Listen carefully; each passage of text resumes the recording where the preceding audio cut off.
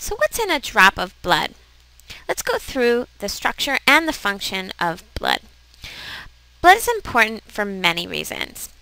It contains many components, and a few of the functions include increasing blood volume, increasing blood pressure, helping with blood clotting, helping with immune system function, helping with excretion or the exit of CO2 out of the body, and the delivery of oxygen, nutrients, proteins, and fats all over the body.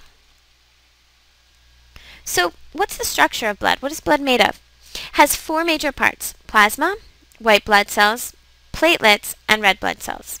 Let's go through them. First, plasma is mostly made of water. You can see the plasma in this picture.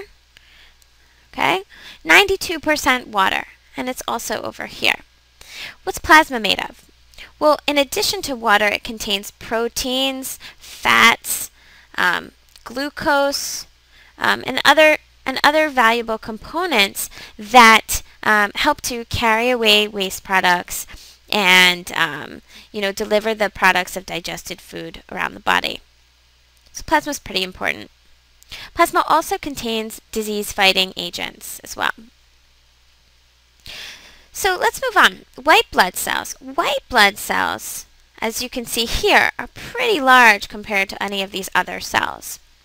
They're also called leukocytes, and you'll learn about them more in the immune system videos. So as you can tell, it has immune system function, disease-fighting powers. Some engulf other cells. Some white blood cells attack other cells. Some have memory properties or inflammatory properties, and among other functions. So white blood cells, very little compared to the amounts of plasma and red blood cells in your blood, but very important.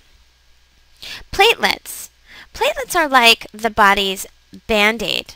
They're not actually true cells. They're actually fragments of cells, and they swarm to areas that are injured to create a blood clot.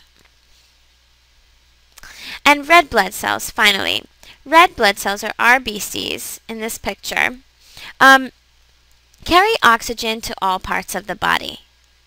They develop in the bone marrow, just like the leukocytes do, and are primarily made of a protein called hemoglobin. Hemoglobin is critical because it binds with oxygen and carries oxygen to all the body's cells.